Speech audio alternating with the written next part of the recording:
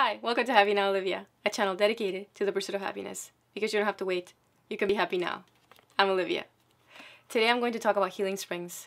People have used geothermal and mineral waters for bathing and improving their health for thousands of years. Balneotherapy, the practice of using natural mineral spring water for the prevention and cure of disease, can be traced back about 5,000 years to the Bronze Age, though there is evidence human beings have been using hot springs for over 600,000 years. Nathaniel Altman has written a fantastically informative book called Healing Springs, The Ultimate Guide to Taking the Waters, which I'm using to make this video. Taking the waters was a popular term used in the 19th century for visiting healing springs. Many of the popular hot springs resorts were modeled after famous European spas, attracting their own kind of royalty, including presidents, writers, musicians, and artists. Taking the waters began to decline in America as people favored urban entertainment, theme parks, and glitzy resorts. However, today's interest in natural lifestyles, fitness, and alternative healing has brought about renewed interest in healing springs. I only recently discovered the wonderful benefits of healing springs. Though I remember being 12 and living in Bucharest, Romania, and taking a school field trip to a famous mud bath by the Dead Sea. Then in the last few years, I had the opportunity to visit a popular hot spring in Alaska. But I was not aware there were so many benefits to it. Then once, after a long, sleepless travel day, I was about to get sick. I could feel it in my throat, which for me usually means it's too late. But after taking my natural remedies and visiting the springs, I didn't get sick. That's when I realized there was more to it than just sitting in wonderfully hot water surrounded by mountains and snow. I went in search of answers and found Altman's book, and of course I haven't been disappointed. Not only do I understand why natural springs are so special, but I'm on a mission to visit as many as I can in the United States and the world. Because of government regulations in the United States, most people think of health resorts and spas in terms of their calming effects and relaxation value. But in Europe and Japan, balneotherapy is an accepted form of mainstream medicine, where there's an abundance of evidence that shows that in addition to relieving stress, certain mineral waters can help the body heal itself of a wide variety of diseases. Thirst is the body's way of telling us that we need to replenish lost fluids. In addition to drinking water in various liquids, we can eat water-rich fruits and vegetables, but we can also absorb small amounts of water by bathing in a warm bathtub or in a natural source, like a lake, river, or spring. Mineral springs are classified as springs containing minerals, gases, and vapors that can bring about specific therapeutic effects on the human body, like increasing body temperature and the functioning of the glands, heart, circulatory, digestive, and immune systems, the muscles, and the skin. Taking the waters can vary tremendously.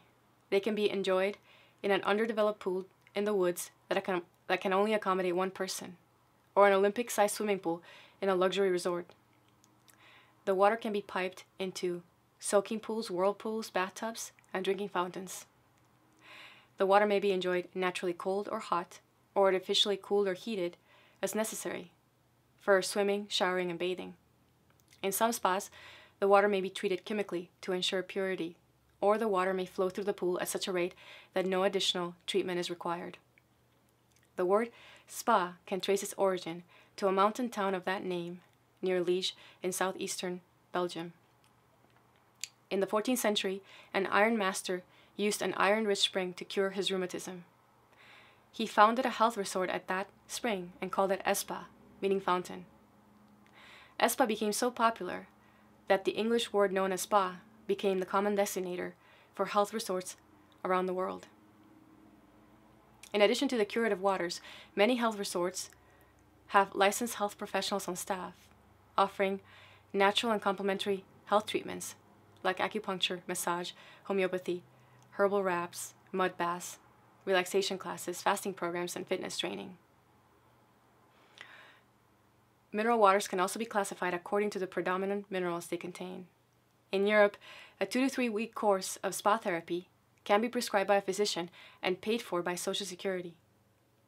Because of budgetary constraints and the fast pace of modern life, many people visit hot springs and mineral springs for much shorter periods of time, with stays of several hours to 2 to 3 days. Many spas are located in natural beautiful environments surrounded by gardens, forests, lakes, and hiking trails, offering a wide range of natural and recreational activities. My favorite aspect of mineral waters is the healing aspect. As I mentioned earlier, balneotherapy is an approach to nature and healing that uses hot spring water, gases, mud, and heat for therapeutic elements. Over the past 4 centuries, the science of balneotherapy has evolved into a medical specialty in Europe and Japan, where courses in balneotherapy are offered to both physicians and nurses by major medical schools. Doctors believe that thermal springs can facilitate healing in a number of important ways, some of which are these. Bathing in hot springs can gradually raise body temperature, killing harmful germs and viruses. Thermal spring bathing can increase the hydrostatic pressure in the body, increasing blood circulation and cell oxygenation, helping to dissolve and eliminate toxins from the body. The flow of oxygen-rich blood throughout the body is increased, bringing improved nourishment to vital organs and tissues. It increases body metabolism, stimulating secretions of the intestinal tract and liver and aiding in digestion. Repeated hot springs bathing, especially for a period of 2 to 3 weeks, can help normalize the functions of the endocrine glands and the autonomic nervous system. There are 3 major ways natural waters can be used for healing. The first and most popular is bathing. Therapeutic bathing may include immersion in water up to neck level for approximately 15 to 20 minutes, 2 to 3 times a day. The time one can safely remain in a thermal pool varies according to temperature and our own physical condition. The second way mineral waters can be used for healing is drinking. The drinking cure is popular in Europe, where many mineral waters are bottled for commercial use. After a visit with a spa physician, the patient goes to the source of the spring, usually a beautiful pavilion, and drinks a prescribed amount of mineral water several times a day. Consuming water at the source is not the same as drinking commercially bottled water taken from that spring and processed at a bottling plant. Some minerals and gases tend to oxidize within hours of leaving the earth and may no longer contain the therapeutic effects for which they are known. Not all mineral springs are good for drinking. Some may contain arsenic, which has been shown to be very good for treating fungal infections of the skin, but can be poisonous when swallowed. The third way natural waters can be used for healing is inhalation. Inhaling mineral waters as water vapor has been effective in helping people with asthma, sinus problems, allergies, and other respiratory problems. Water therapies can help people regain their health, treat chronic disease, help with the rehabilitation of injuries, and surgical procedures, and my personal favorite, as preventive medicine, building physical strength and general immunity. The world is blessed with tens of thousands of hot springs and mineral springs. The United States has over 115 major geothermal spas and many smaller ones, and over 1,800 bathing mineral springs. Other countries rich in mineral springs and hot springs include Russia with 3,500 spas, Japan with 1,500 spas, and an estimated annual attendance of 100 million people. The Czech Republic and Slovakia with 52 spas and over 1,900 mineral springs. Although nearly every spring is unique in temperature and mineral composition, there are 2 basic types: filtration springs and primary springs. Filtration springs are common in the northeastern United States, France, Germany, Great Britain, Eastern Europe, and Korea.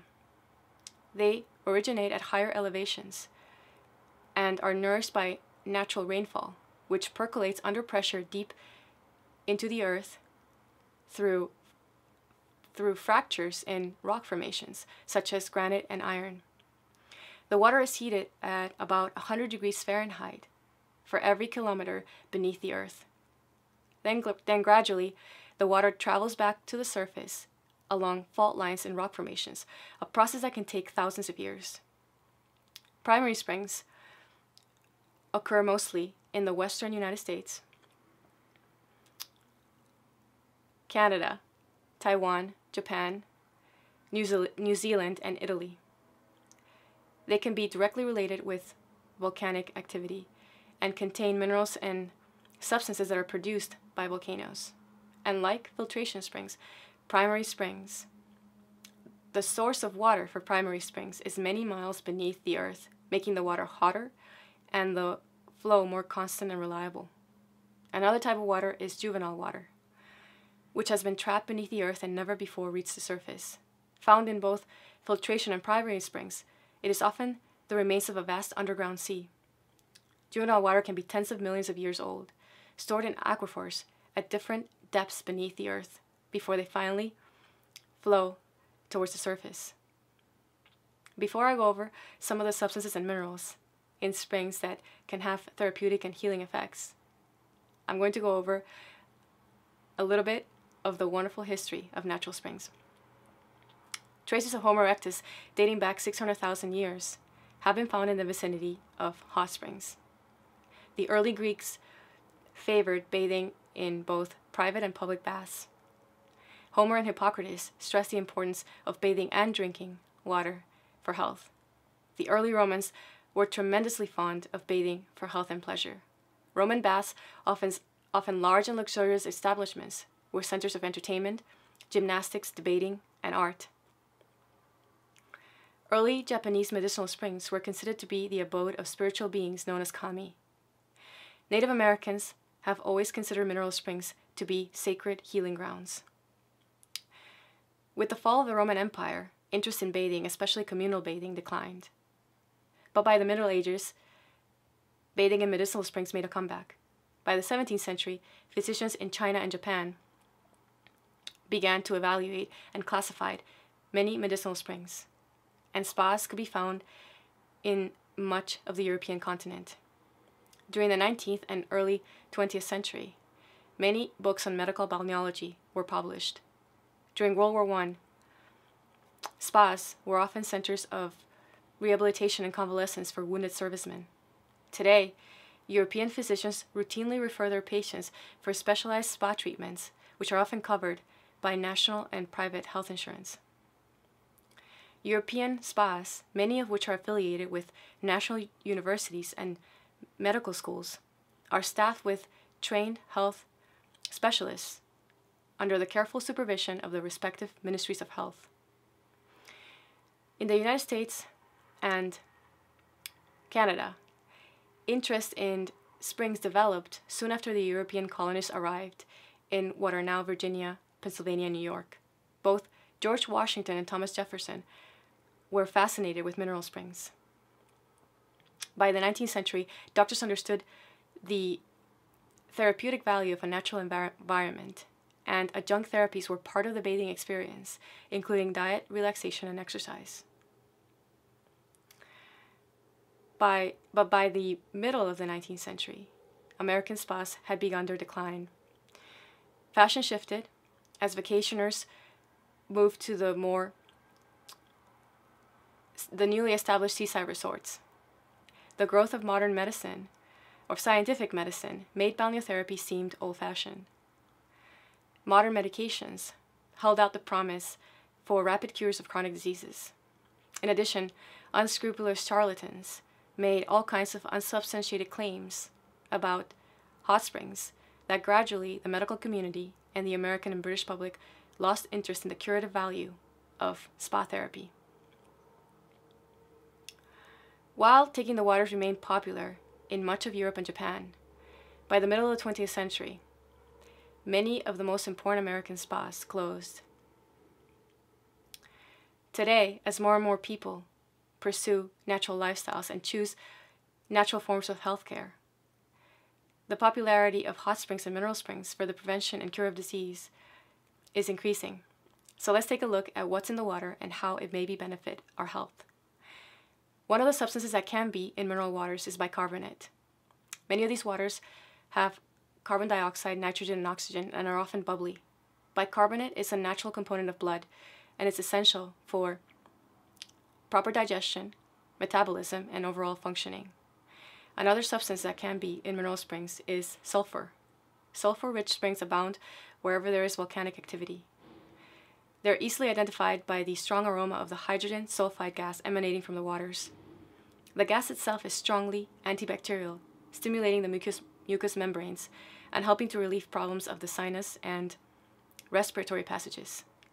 People have long used sulfur-rich springs to cure a wide variety of health issues, including liver, digestive, and urinary tract disorders, chronic metallic poisoning, skin diseases, and venereal diseases like syphilis. Waters rich in chlorides are found throughout the world, popularly known as salt waters or muriated waters. They have a high salt content, often derived from subterranean deposits of salt rock and sandstone, which contain sodium chloride. Sodium is an important component of blood, tears, and perspiration. Chloride helps balance fluids in the body, helps regulate fluids in the body, facilitates in the absorption and digestion of nutrients, and helps transmit nerve impulses to and from the brain. The use of thermal mud for medicinal purposes is called pelotherapy. Mud may naturally contain minerals or decomposed vegetable matter, which contains minerals and other therapeutic substances. The use of mud as a firming mask has been documented since ancient times. Mud helps remove toxins from the body. It helps maintain heat in various parts of the body, and it aids in the absorption of nutrients and minerals and other substances by the skin. Many mineral springs and hot springs around the world do not contain strong concentrations of minerals and are classified as lightly mineralized. When heated, these waters are popular for their sedative and thermal properties, which help relieve stress. These waters are also popular for drinking and may be bottled and sold commercially. A mineral that can be present in springs is iron. Our blood depends on iron for the formation of red blood cells, which is essential for our immune systems to function. Another essential mineral found in springs is calcium, which helps blood clot, builds bones and teeth, helps regulate the permeability of cell membranes, plays an important role in normal liver function, and helps our muscles contract and our hearts to beat.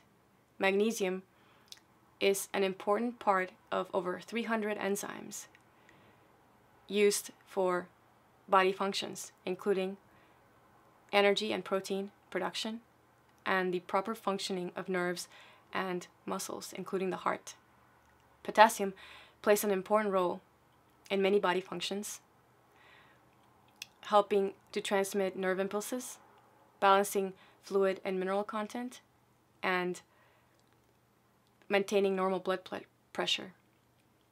Now that you know some of the substances and minerals that are in springs that can be therapeutic and healing, I want to mention nutrition. Most books dealing with natural healing modalities tend to gloss over nutrition, but of course, nutrition is a key pillar to being happy now and essential for our health and well-being. If you want to know more about that, you can watch my nutrition video. The minerals and substances found in mineral springs come from the Earth's core, which usually end up in our soil and help produce nutritious food. Unfortunately, today, most of our soils are extremely depleted and not replenished in natural or sustainable ways, so that most of the natural food we eat lacks vital nutrients, unless you go out of your way to buy organic and biodynamic food farming products. And even then, you have to be healthy enough to absorb the nutrients from that food. If you want to know more about that, you can watch my GAPS video. Mineral springs are beneficial in so many ways because we are exposed to toxic substances on a daily basis, and we don't often get enough nutrients from our food. And if you're consuming mostly processed and denatured food products, then your diet is severely depleted of nutrients. Although bathing in hot springs and drinking mineral water should never be a substitute for a nutrient-dense diet. It can be a simple and comfortable way of allowing the body to absorb a small amount of minerals and substances that are essential for good nutrition and health. And if you're like me, interested in preventive medicine, healing springs can be a wonderful and relaxing way to boost your immunity and your health. But what if you're already suffering from a disease and looking for natural ways to heal? Springs can be part of a natural healing protocol to allow your body to heal itself. I'm going to briefly talk about some of the specific types of diseases treated with springs. If you want to know more about everything I've talked about, I highly recommend Almond's book. As always, I'll link below the video anything I recommend and additional information. Skin diseases like dermatitis, eczema, psoriasis, as well as burns can be treated with springs. Our skin is made up of 15 to 40% water. Dryness is often a factor in chronic skin disease and is related to aging, lack of sufficient drinking water, excessive perspiration, and living in low humidity environments. Immersion in water can have a positive chemical, physical, and mechanical effect on chronic skin diseases. Different types of spa therapies are used to treat a wide variety of joint and muscle diseases, like inflammatory joint, connective tissue, and degenerative joint diseases, and rheumatism. Thermal and spring waters, especially the drinking cure, are often indicated for treating a wide range of gastrointestinal disorders, including problems with the stomach and duodenum, gastroenteritis, ulcers, and constipation. The use of mineral waters to treat liver, kidney, and urinary tract disorders is among the oldest forms of spa therapy. Among heart and circulatory diseases that respond to balneotherapy are circulatory arterial, venous congestive disorders, hypertension, myocardial insufficiency, and cardiac arrhythmia. Since pre-Roman times, women have been soaking in hot springs and mineral springs to help gynecological problems. Although medications, hormone therapy, and surgery are often used today for treating gynecological complaints, the hot springs bathing is still popular in Europe for women who prefer natural therapies with a minimum of adverse side effects. Mineral waters have also been used to treat glandular and metabolic disorders like diabetes, obesity, gout, and prostatitis. Healing waters have been very effective in treating respiratory problems like sinusitis, laryngitis, chronic bronchitis, and asthma. And finally, mineral waters can help relieve symptoms of migraines, depression, and nervous system disorders. Nathaniel Altman has written a great book, well-researched and practical. His book has a list of the most popular hot springs around the world classified by mineral content. He also has a section of the most popular mineral waters, what's in them, what spring they come from, and how they're processed, as well as a list of the most popular and prominent hot springs and mineral springs around the world. His book is a wealth of knowledge as well as a great resource. However, there are many comprehensive guides of mineral springs around the world. When it comes to safety, mineral springs have stood the test of time for centuries. In Europe and Japan, where balneotherapy is an accepted form of mainstream medicine, springs have to maintain the same levels of water purity and general sanitation as one would find in a hospital.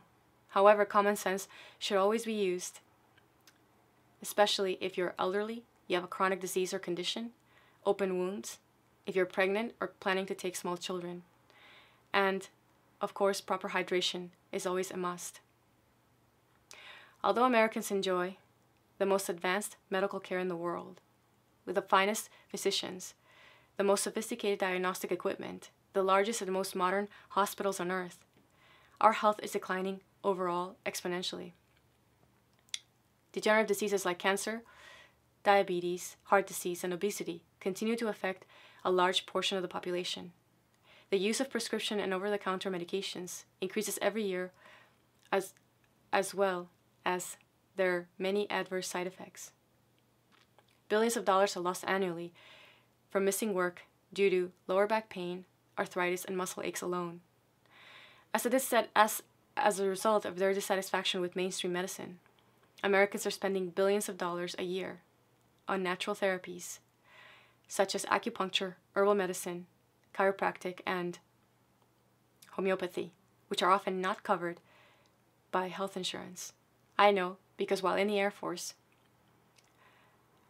during my entire healing journey with alternative therapies, except for chiropractic, I had to pay for out of pocket, and I still do.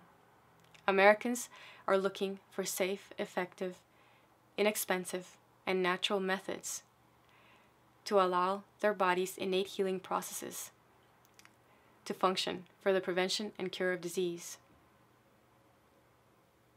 The United States is blessed with thousands of hot springs and mineral springs. It's up to us to use them for our benefit, our health, and the health of our families. Someday, North American spas may be as popular as European and Japanese ones, providing health treatments as well as relaxation value. If you live in a country that values the healing power of nature in the form of mineral springs and hot springs, that take advantage to the fullest. Like Altman, I hope more people will appreciate their therapeutic and health-promoting potential and use them not only for pleasure, relaxation, and personal reflection, but also for healing. If you enjoyed this video, please like it and share it, and consider subscribing so you can get the latest Happy Now Olivia video. In addition, I'd love to hear in the comments below how healing springs have affected your health and well-being. Remember, happiness is an active choice. You don't have to wait. You too can be happy now. Thanks for watching. See you next time.